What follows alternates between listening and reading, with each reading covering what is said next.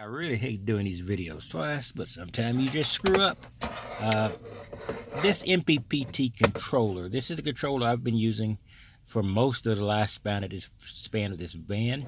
It's 30 amps, which was fine when I had a couple of panels up there. But now I have 5 panels and it is posing a problem. Now, I bought another charge controller. I think it would be 50, maybe 60 amps. But it did not last long. It bombed out, and I had to put this one back. And I just wasn't thinking about the fact that I'm still in the same condition I was before. I probably have an under capacity solar controller for the panels I have on top. So I finally got a chance to replace these. And I replaced it with this over here. This is, I guess this is called Victron Energy. And it's a solar controller with no display. It is Bluetooth. And Bluetooth is handy for me because I'm a clock watcher by nature, and it's easier if you have the clock watch your clock in your hand, because this is I'm taking this video with my phone, not with the Hero 7. Be overkill in this small area. In any case, this is a MPPT 150 watts, and was not a big deal. I didn't really show the process because I did it during lunch at work. I just grabbed this thing, you know, unscrewed and pulled the wires out, and then just put them in here in the correct order it appears, because it is functioning. And voila. Don't know if this made a big difference or not in the amount of power I'm getting off of my panels. 90% or 80% chance no.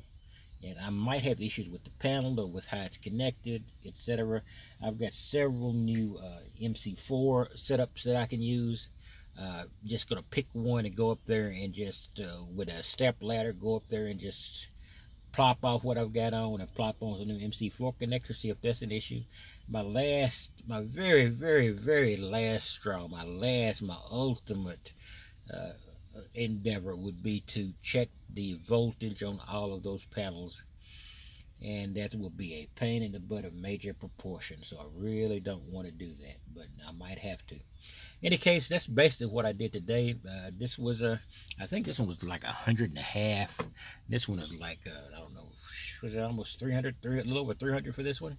So it is more expensive. It's a much, you know, not quite twice the capacity of this 30 amp I have over here, the gray one I just showed you. But but using the calculations that I've been finding online, this I believe is sufficient to cover those panels up there for the foreseeable future, because I'm not adding any more panels. There's no room on my roof for any more panels. I've got a portable folding set of panels back there, supposed to be about 150 watts back there, but that's just basically if I'm out somewhere where I can just roll out those things and hang them off the back, or somehow I can get some light to it, and then charge some of my auxiliary things around here. In any case, that's what I would quickly tell you. I rewired my LEDs up here. Now, these are just Walmart brand specials. These are the older ones I've got. I got them from Walmart, and I just had to wire on a 12-volt plug, and it's plugged over here. So that was a very simple thing to do. Over here is another one I got from Walmart. This is more recent, and they have a different way of doing it. I used the old way of doing it, but I could have just simply done it the way they've got, and I will be doing the next one I do. And oh, here it is. This is the name of the product right now I've been using. It's an Easy Link. Now, this is the most recent one. I put one of these up. I haven't wired them according to the specs they've got here. I'll try to follow their instructions instead of just botching together my own wire. I've gotten pretty good at that, so I decided I would give that a run. In any case, I'm going to take another look at this in the morning. Hopefully we'll have some sun. Might not be for a few days, though. A friend of mine was telling me that the